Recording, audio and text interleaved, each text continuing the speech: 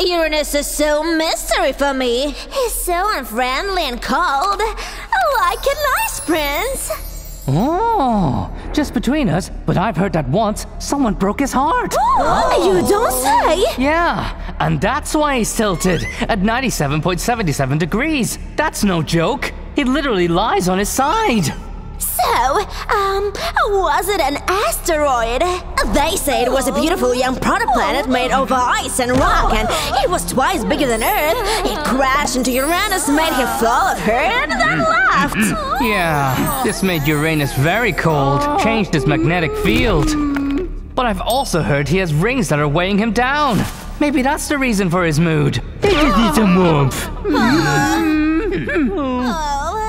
And ice cream. I gotta find out the truth. This gossip is too juicy to simply give up. Hey Venus, you look like a planet with a goal. Hey Mercury, I'm looking for Uranus. Have you seen him? Uranus? It's a very bad idea. He's on the dark side now.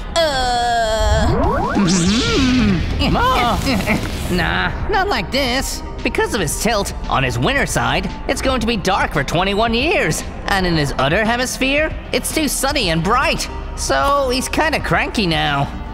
Go on. Since you're so interested in our cold guy, he is truly unique. He's the coldest planet in the solar system. His temperatures can dip as low as minus 375 degrees Fahrenheit. I always wanted to try cryotherapy. Plus, I love melting hearts.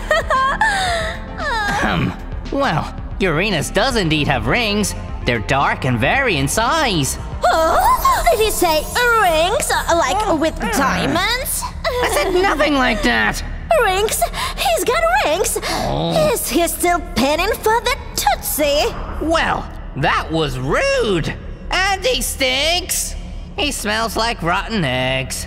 That's because his clouds are mostly hydrogen sulfide.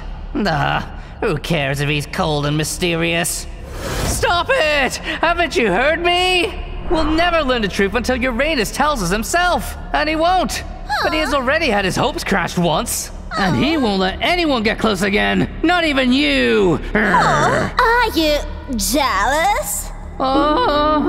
This is great. Keep spinning. Won't let anyone get close ever again. Duh.